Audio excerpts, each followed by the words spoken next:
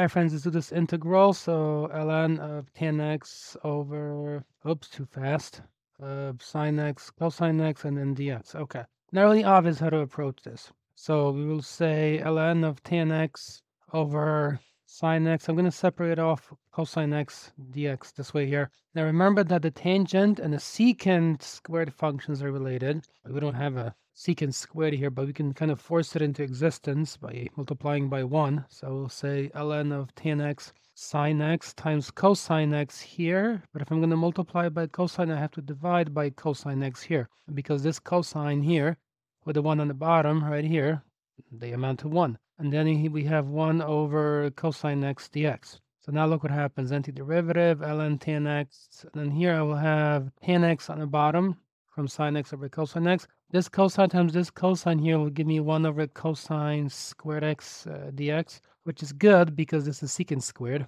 So you're going to have ln tan x over tan x, and then this is secant squared x dx. And now we can say u equals tan x. That's pretty good. That means du equals secant squared x dx, which you've managed to squeeze in here. So now we will have antiderivative of ln of u over u, and then du this way.